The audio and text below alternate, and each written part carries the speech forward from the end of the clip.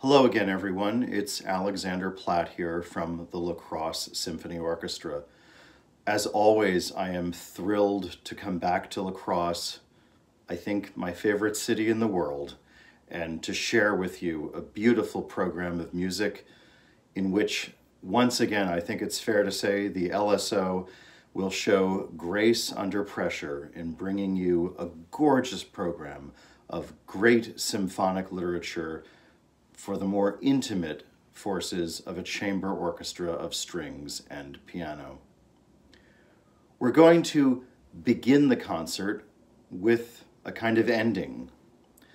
As T.S. Eliot said, "In our end is our beginning," and vice versa. We're going to begin with the slow movement of the very last string quartet of Ludwig van Beethoven, whom, of course, we in La Crosse and the entire musical world had planned to joyously and festively celebrate the 250th anniversary of his birth. Of course, COVID-19 intervened, and so many of our plans were ultimately foiled, but we wanted to recognize the genius, the everlasting genius of Beethoven, even though, of course, in this program, we are presenting a smaller and socially distanced group of string instrumentalists on stage at Viterbo. This is the third movement, the slow movement of Beethoven's very last string quartet, the last of his, if ever the phrase were true, magisterial cycle of 16 string quartets, in which he began as a young man in that late Viennese classical style, emulating his teacher, Joseph Haydn, and his idol, Wolfgang Amadeus Mozart. And by the autumn of 1826, when this quartet had been completed, albeit just about 6 months before his death in early 1827, Beethoven was recognized as the crowning genius of a new, revolutionary, romantic era in music and in all the arts. There is actually a tradition of playing Beethoven's late string quartets as veritable symphonies for string orchestra. Probably the most famous of them is a slightly earlier work, the string quartet Opus 131.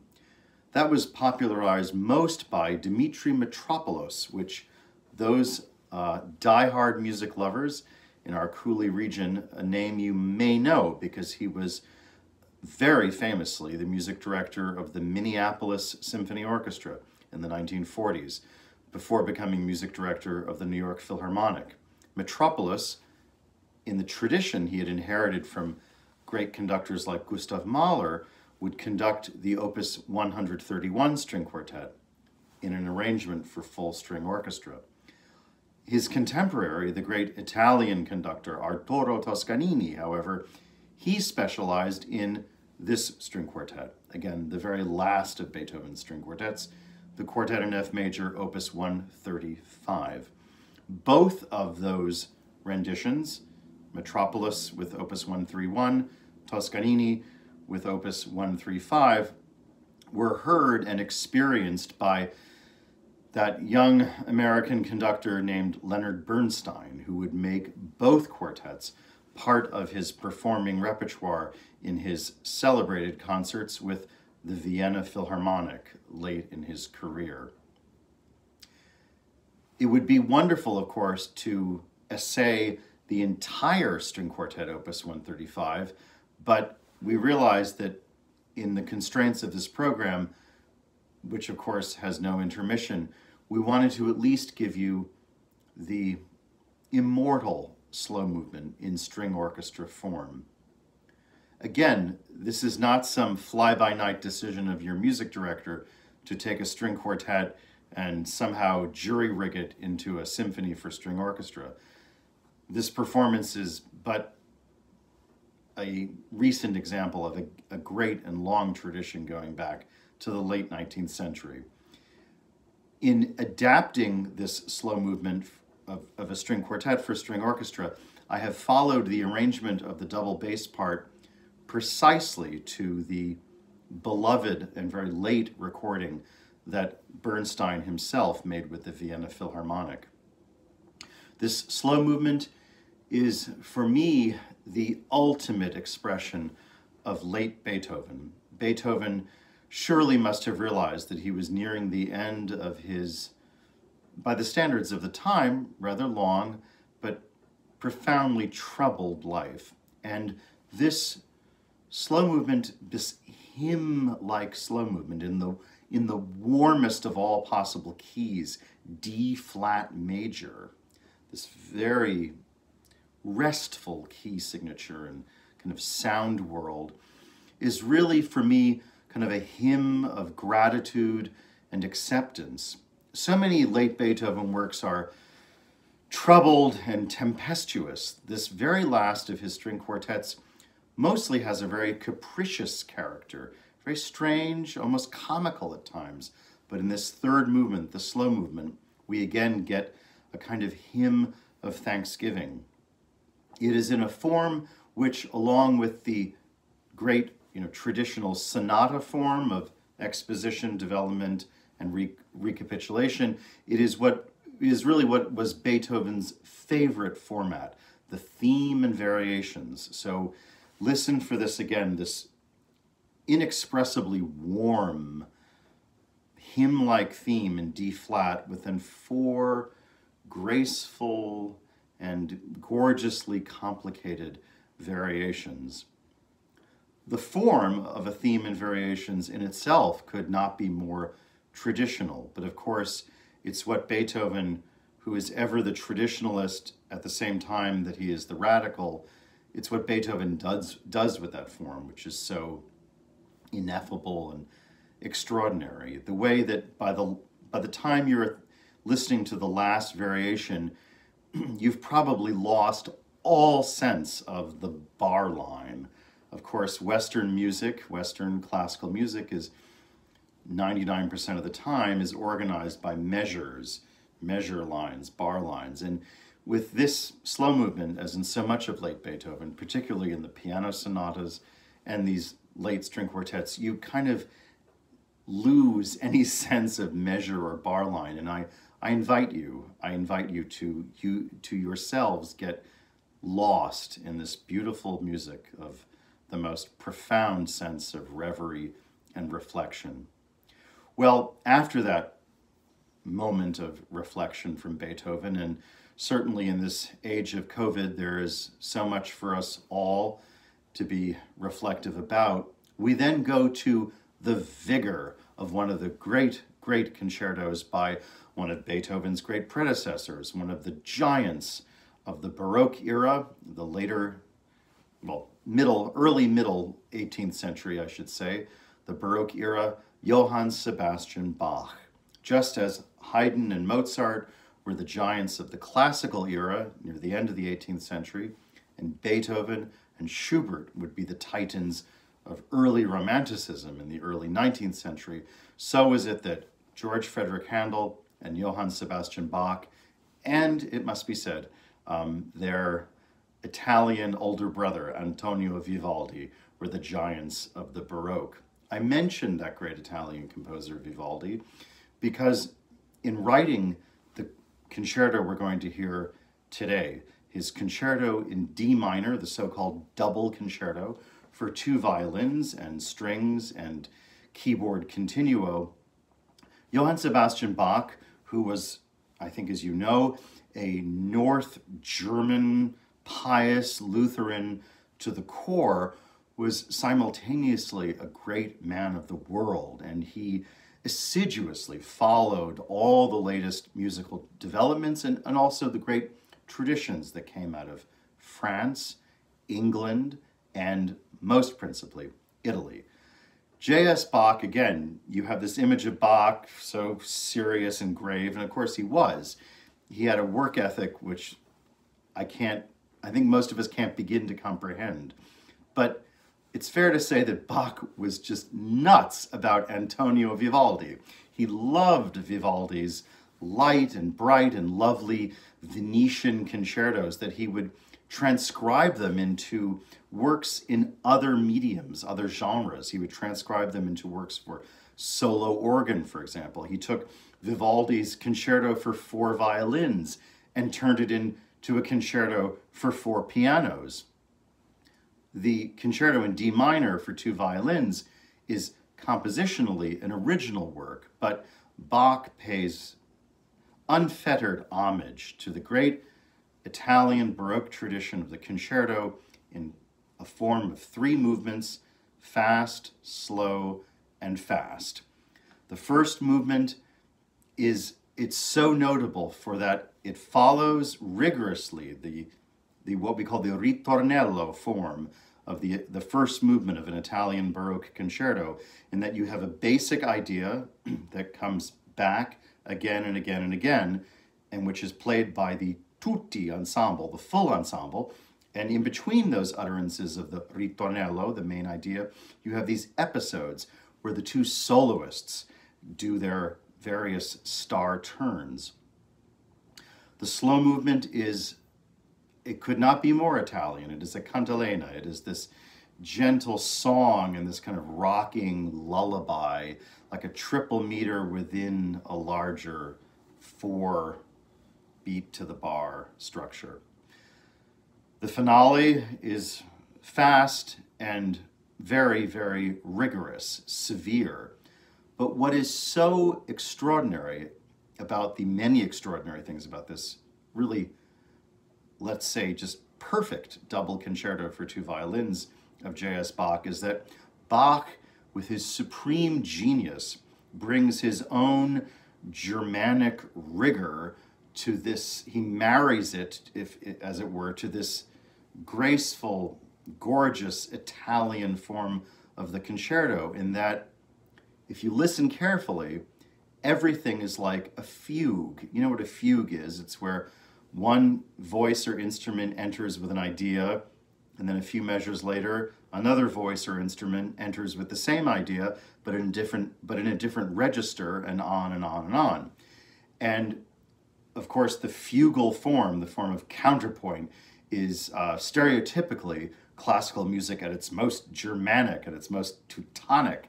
And the way Bach marries the Latin, Italian concerto form, all that Italian Baroque gorgeousness, to the more rigorous Teutonic style from the north is really something beautifully unique. Again, it's a concerto in 3 movements: fast, slow, fast, and it gives the perfect solo vehicle in this COVID year, where, like so many orchestras all over the world, we in La Crosse are turning to our own bright, shining stars from the first desks of our own orchestra. It is the perfect solo vehicle for our concertmaster, Wes Luke, and our assistant concertmaster, Aaron Schwartz. And I know you're just going to be thrilled with their performance. Well, speaking of a thrilling performance, I will predict that you will be equally elated by the final work in this program, a work for which I have owned the full conductor's score since I was a college student, and I have been searching for an opportunity to perform. This also, I should say, uniquely great work from the earlier 20th century by another great Central European composer of genius, the Concerto Grosso No. 1. Again, Concerto Grosso, that form of the old Italian Baroque of Vivaldi and Corelli, and adopted by George Frederick Handel. The Concerto Grosso No. 1 for string orchestra with piano obbligato by the great Swiss Jewish composer who became a great American composer, Ernest Bloch, B-L-O-C-H. Remember that name if it's your first encounter with the great music of this great, great composer and all-around musician and pedagogue, because Ernest Bloch is, along with Elgar and Sibelius and Richard Strauss and Maurice Ravel, one of the great, great musical voices in classical music of the earlier 20th century. I say piano obbligato because the piano part in this piece is very curious, and it is actually the reason as to why it's taken me a quarter century to finally find a program for this piece, because the solo piano part in this work is solo, but it's not quite a concerto. It's something in between a concerto and an orchestral piano part. So it's very hard to program it for that reason. And I'm so happy to say that for these performances, we have engaged Professor Christopher Atzinger from St. Olaf College up the road in Northfield. As you probably know by now, I was so privileged to do my work as a graduate student in one of the great, what we call choir school colleges of England, King's College, Cambridge. And their Midwestern American sisters and brothers are the great Lutheran choir schools of the upper Midwest. And it's always a pleasure to engage one of the professors from schools like Luther College and St. Olaf College to work with us at the La Crosse Symphony. So I'm so thrilled that Dr. Atzinger can join us for these performances of the Ernest Bloch Concerto. As Bloch himself entitled it, it is a concerto grosso. He consciously recalls, now this is the early 1920s, it's a work from 1925, the spirit of the age of the Italian Baroque of the earlier 18th century. This was actually very typical amongst composers in the 1920s, because after World War I, where the entire, not to be grandiose, but the entire structure of European civilization had collapsed, the general idea for composers was that you couldn't go on writing music as music had been, say, in 1900. You had to find a new voice, and there were two principal responses. One of them was atonality, total dissonance, as well, but a dissonance which certainly had its moments of profound elegance, as typified most immortally by the composers of what we call the Second Viennese School, composers like Arnold Schoenberg and Anton von Webern, some of whose music I would love to bring to you in La Crosse someday. The other tack, which was taken most notably by Igor Stravinsky, was that, and many French composers living and working in Paris in the roaring 20s, the other tack was one of neoclassicism, where instead of looking forward like the Second Viennese School, you consciously looked backward to the classical era, the age of the Baroque, and you revived old and tried and true forms, truly the musical equivalent of old wine in new bottles. Ernest Bloch, by the early 1920s, had already had an incredibly rich and diverse musical background. He was born in, I believe it was 1890, in Geneva to Swiss Jewish parents. And Bloch is so memorable for completely and unabashedly embracing his Jewish heritage in music. In some ways, you could say that he is, to the Jewish tradition, what, say, Edvard Grieg is to the Norwegians, or Sibelius was to the Finns, or, say, Antonin Dvorak had been to the Czechs a generation earlier. I think Bloch himself would ultimately say that he was a great composer first and foremost, but he would also say that he joyously celebrated his great Jewish musical traditions. And it's not for nothing that most of his most famous and greatest works are works that celebrate that tradition. I call it a concerto, but it's more like just a gigantic symphonic poem for cello and orchestra, Shlomo, which I really hope we'll do someday, but you have to have exactly the right cellist and the right situation. It requires a very large orchestra. I've conducted it before, I'm very blessed to say, but we'll find the right setting for it here in La Crosse someday. That's one of his absolute greatest work, probably his most famous work. One of his other greatest works is his setting of the sacred service, which you do still hear from time to time in performance in synagogues. It's very rare that it's performed on the concert stage. There's also a glorious Hebraic suite for violin and orchestra, Baal Shem, that is actually done quite frequently. And then there is this, outside of the Jewish tradition, this concerto grosso, the first of two concerti grossi that he wrote, in order to kind of establish his bona fides as a neoclassical composer who could kind of do justice to the style that was being popularized at that point by Igor Stravinsky. By this point, in the early 1920s, Ernest Bloch had become an American composer. He had emigrated to the States in 1916, and by 1920, he was the founding musical and executive director of the Cleveland Institute of Music. Actually, we in the La Crosse Symphony can boast of several fine graduates of CIM in our string section, and Ernest Bloch was the founding director of that school. He then went on to be the director of the San Francisco Conservatory of Music. In the 1930s, he briefly ventured back to his Swiss homeland and wanted to reestablish himself as a great kind of European concert composer like Elgar or Mahler or Sibelius. But of course, the rising currents of anti-Semitism and the Nazi regime, into which, of course, Mussolini in Italy, where actually his music was quite popular, had sadly also succumbed, forced Bloch and his family to emigrate to America. He finished out his life and career in, of all places, Oregon.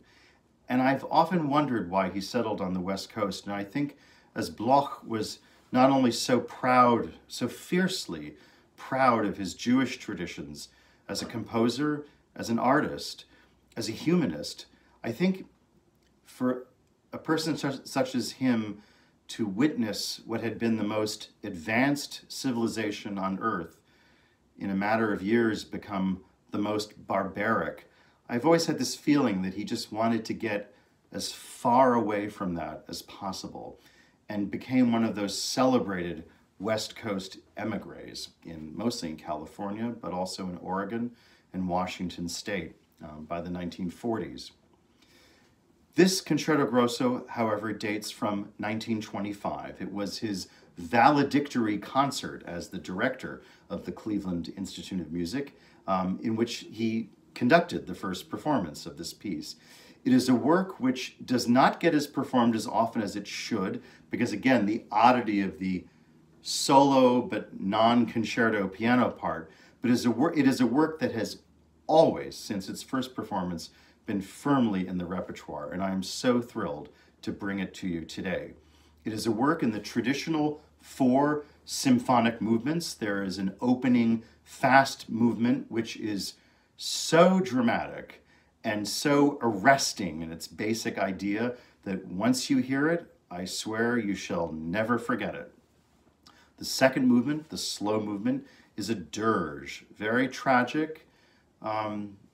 Again, a work that doesn't, if there's the one moment in this work that recalls the music of Beethoven and that hymn-like slow movement of that Opus 135 quartet, it would be this second movement of the block, this dirge. The third movement, of course, traditionally the dance movement of a symphony, he calls pastoral. And here, he actually, as the title would suggest, here he actually conjures the folk music spirit of the Switzerland in which he grew up. There's this kind of, the scent of Swiss mountain folk music is everywhere in this jovial and charming third movement. The last movement is a fugue. Remember J.S. Bach and his love of the fugue. In this finale, Bloch gives us a full-fledged symphonic fugue for the string instruments and the piano. And I think it's fair to say, in its rigor and in its perfection and success, Ernest Bloch here beats the Germans at their own game. So Beethoven, J.S. Bach, and Ernest Bloch, we have a magnificent short concert of music, which I just know you're going to love. It's always wonderful to be with you in La Crosse, and please enjoy the performance.